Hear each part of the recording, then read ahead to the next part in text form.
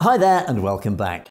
Now, one of the criminal organisations that is least talked about and perhaps least known is the Sacra Corona Unita, a group that found its birth in Apulia, or Puglia in Italian, in the early 1980s, although the events that led to its creation start much earlier.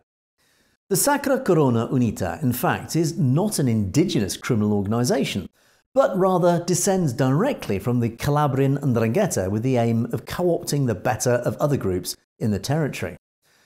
The criminal influence over Puglia was in fact shared by Cosa Nostra, the Camorra and the Ndrangheta starting in the 1960s, with the Cosa Nostra running activities in the provinces of Brindisi and Lecce, the Camorra in Foggia and the Ndrangheta in Taranto. Puglia was a very desirable territory for the various organisations, since it had become the core centre for cigarette smuggling.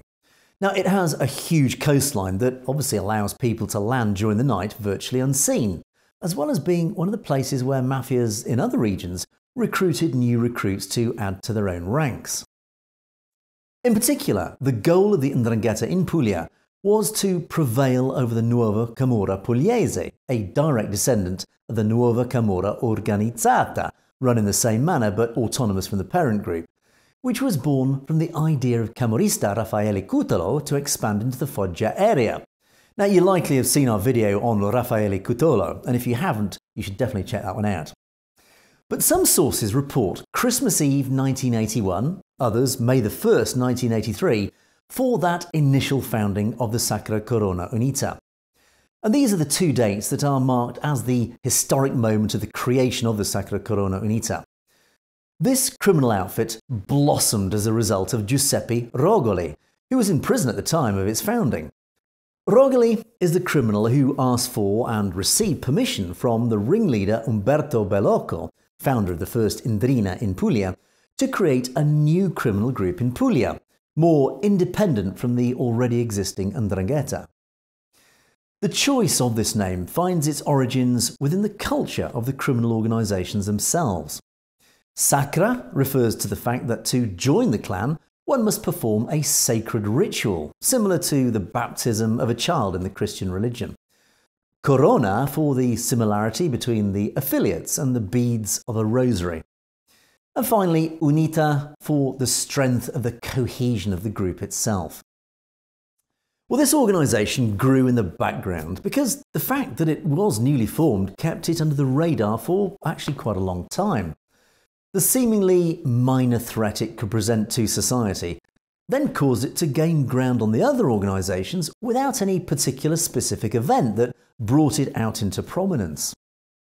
And what may have prevented it from becoming even more powerful, however, may have been the ongoing and above all not insignificant conflicts amongst the various internal groups.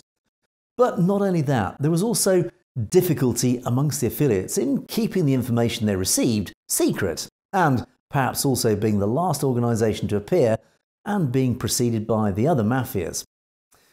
In addition, the autonomous management of the families led to little coordination, which in turn weakened the broader organisation as a whole. A combination of factors that generated quite some chaos until, in order to precisely try to heal all those same problems, an almost compulsory internal reorganisation was carried out, which then led to the rebirth in the form of the new Sacra Corona Unita. Unfortunately, this process did not resolve most of the issues that had actually been the reasons for the crisis in the first place. But even at the end of this period, the territories over which the fourth mafia, or Sacra Corona Unita, imposed its power are the same as we mentioned earlier, with precisely the Sacra Corona Unita replacing the other criminal organisations from neighbouring regions. With one notable addition, the province of Bari, which we didn't actually mention earlier. And if before there were different criminal groups depending on the province or slice of territory, from now on the same areas could be divided equally, but thanks to the internal divisions of the Sacra Corona Unita. Each piece of Apulia, in fact, is run by a minor organisation, but still linked to the Apulian Mafia, which, however, did not fail to have connections with extraterritorial criminals as well. The three main ones can be summarised as the Foggian society, the Bari Camorra, which has nothing to do with the Neapolitan one, and the Sacra Corona Libera. There are also other smaller groups that run the other parts of the region. Starting with the Foggia society, this was born right at the end of the 1980s, actually in 1989. And in addition to Foggia and its province, it also has interests in some regions of central and northern Italy. It can actually be said to be a descendant of the new organised Camorra rather than the Sacra Corona Unita.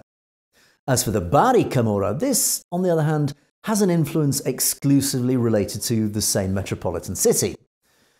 And the branch that's most different from the others is the Sacra Corona Libera, which came into existence because of certain disagreements with the parent organisation with respect to business matters. And these included the exploitation of underage kids to carry out their activities, and the abolition of the initiation rite in order to become a member of the group. So let's now talk about the goals of the Sacra Corona Unita. Well, unlike other organised crime groups, the Apulian one is distinguished by its goal of accumulating wealth at the expense of expanding its control over territories.